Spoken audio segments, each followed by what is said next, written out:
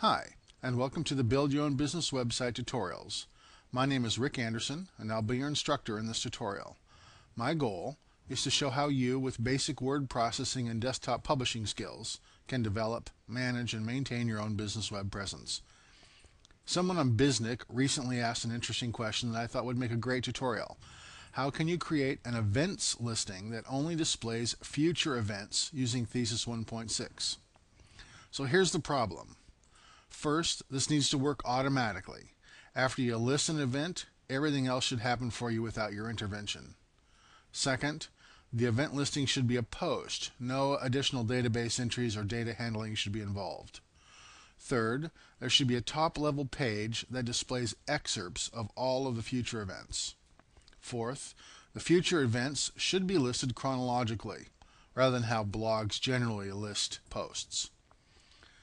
Fifth, when you click on an excerpt, you are brought to the full listing event. And finally, it needs to work without hacking the thesis core files.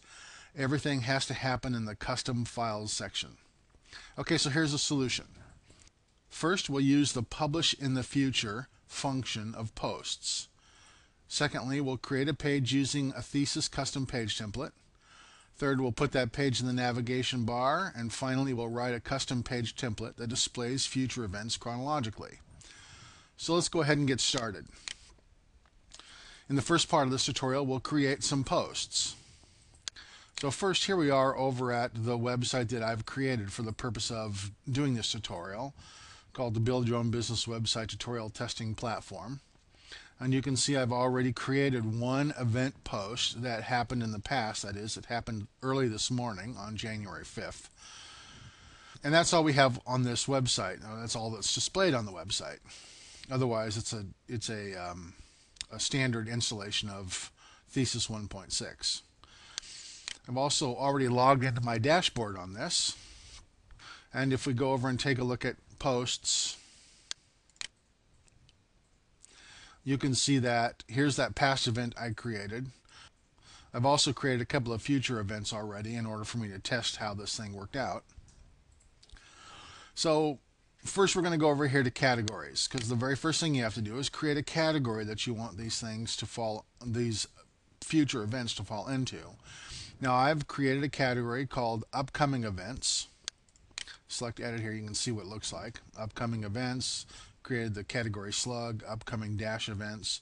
It doesn't have a category parent, it doesn't have a description. It's very simple.